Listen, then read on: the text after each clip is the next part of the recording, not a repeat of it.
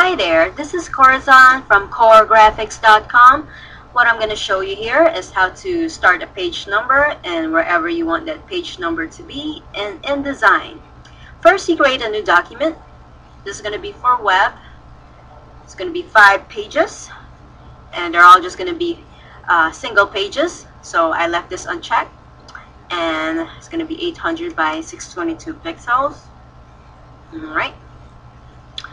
Okay, first thing that I always do, is I add the graphics on the pages.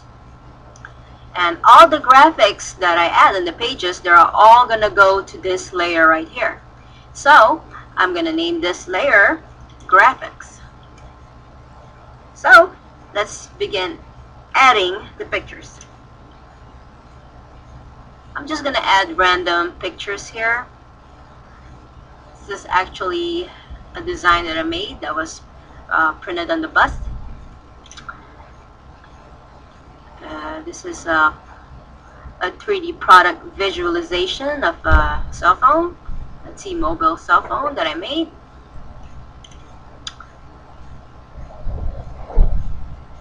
It's a 3D architectural scene that I made for a client. And some graphic design. Some cool graphic design.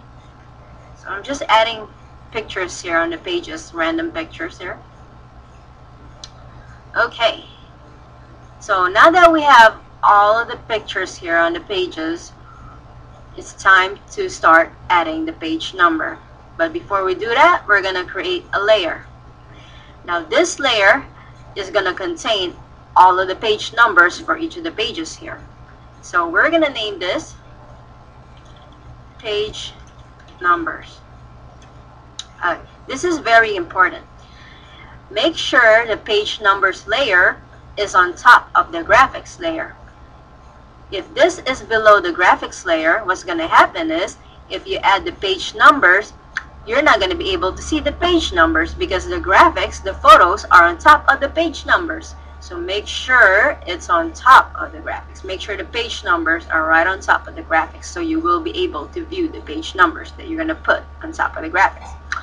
Alright, so next thing is we go to the pages and then you go to the master. Double click on the master square here. Then you're going to go to the type tool. You're going to drag the rectangle, and I want this to be pretty big so you're going to be able to see the number that I'm putting here. Go to type, insert special character, markers, current page number. I'm going to make this a different font, a font that is readable to most people, Arial. Make this bold, and I'm going to change the color. Add a little stroke here. Okay. Now let's go back to the pages. Let's look at the pages. And now you see the page numbers here that's been added automatically for each of the page. Starting page number 1 on number 1, 2, 2, 3, 4, and 5. Now let's say I don't want any numbers on this page and on this page. I want to start numbering on this photo right here. Okay, so what I'm going to do is I'm going to select these 2 pages where I don't want the numbers to be. I'm going to, well, before I do that, I have to select all of the pages first. Select all the pages that you have here. Select this, hold shift, and then select the last page. Right click. Make sure allow documents pages to shuffle, allow selected spreads to shuffle. Make sure those are unchecked. You don't want those to shuffle. Alright. Okay. So you go back to the pages where you don't want the numbers to go. So this and this, I don't want those numbers there. So I'm going to select these here. Right click. Go to apply master to pages. Go to the drop down menu and select none. See, currently it was on a master, and the master contained the pages, the page numbers. So you don't want that there. So I'm gonna put it on none. Alright. So now you see that you don't see any numbers here anymore. And the numbers you only see on this pictures. This, and that. Okay. What we're gonna do next is we're gonna, let's say I want the number to start here. I want number 1 to be here, number 2, and number 3. So I'm gonna go to this starting point here. As you can see, these two don't have the letter A anymore. That means this letter A right here, A master, begins on this page up to this page.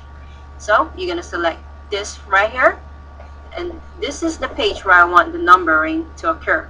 So I'm gonna select that, right click, numbering and section options, start page numbering at, let's say I want this to be page, let's say page 2. Initially I said page 1, but I want it to be page 2. Change the font. Okay. Okay, this is gonna pop up. Just press OK.